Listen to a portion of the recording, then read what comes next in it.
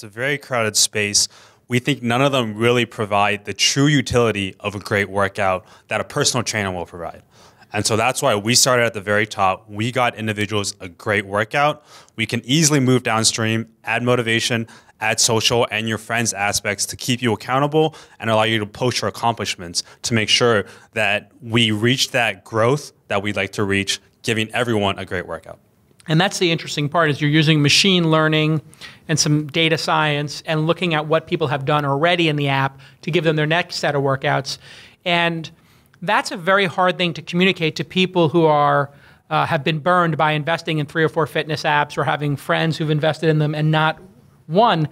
They think, oh, well, this has been done before. But what they don't realize is that how you do something and how well you do something can be the big difference. If something is ranked by consumers as a 7 or an 8 in terms of how likely they are in Net Promoter Score to tell their friends, guess what? That is scored as indifferent. A 7 or 8 on the scale is indifferent.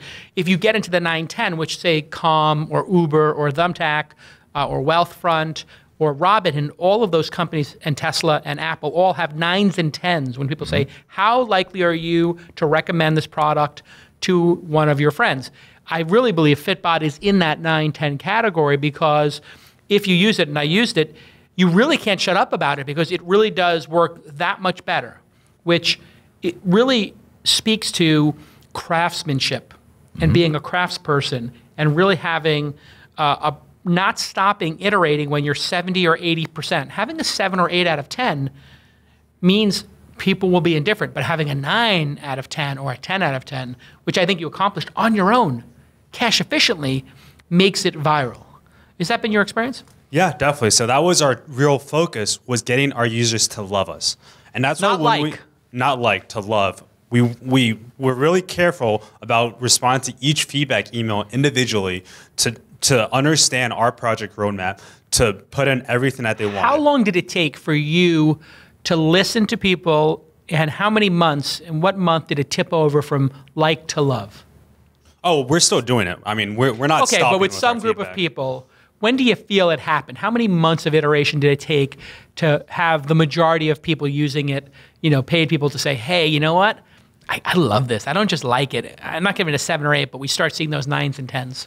To be honest, you speak of craftsmanship and craftspersonship, and Jesse, I think, is an amazing designer. He created an amazing app. So right off the bat, we had people that said they loved it. And the look and feel was very nice. Very nice. And every email that we received was, I love this app. I wish it did something else. And that's how we were able to understand what features we needed to incorporate into the app.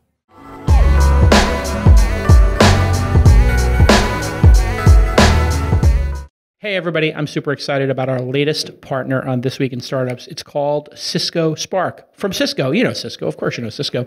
Cisco Spark is a new meeting platform and a communication platform for teams. And we're using it here at This Week in Startups, and it is life-changing. It can make working together so easy, so pleasant. And in this package, for one low price of free, you get, yes, that's right, free, you get video meetings, team messaging, like chat, you know how that works, digital whiteboarding, and we're going to get into that in a minute, file sharing, and calling. All of this together in one secure app that works on any of your devices, Android, tablet, iPad, iPhone, desktop, you get the idea.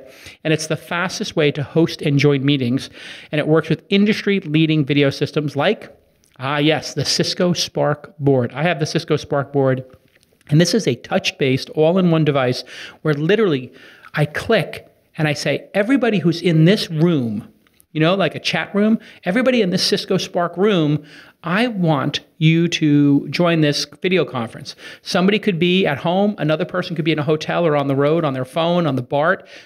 2 people could be in the New York office, 2 people could be in the San Francisco office. All of a sudden, we're all in one space on the Cisco Spark board with all of our files from that chat room. And we can then pick an image like we did for the Launch Festival and start drawing on it and saying, hey, let's move these tables here. It is amazing. And the Cisco Spark board comes in 55 inches or 70 inches. It's kind of like an all-in-one touchscreen whiteboard camera with amazing microphones where if you're in the back of the room, it picks you up perfectly. And the video quality, it makes you feel like you're in the same room. without having to spend what used to be, I think, $250,000 or $50,000 to outfit a room. You can now do it for low thousands of dollars. It's pretty amazing. I love my Cisco Spark board. And on this very program, This Week in Startups, we're going to start putting Cisco Spark boards in other cities so that entrepreneurs and investors from, say, New York, Los Angeles, maybe London, Berlin, Hong Kong, Tokyo, Seoul, can then video conference into the show, and we can start doing remotes with startups from around the world. How exciting is that? All powered by Cisco Spark and the Cisco Spark board.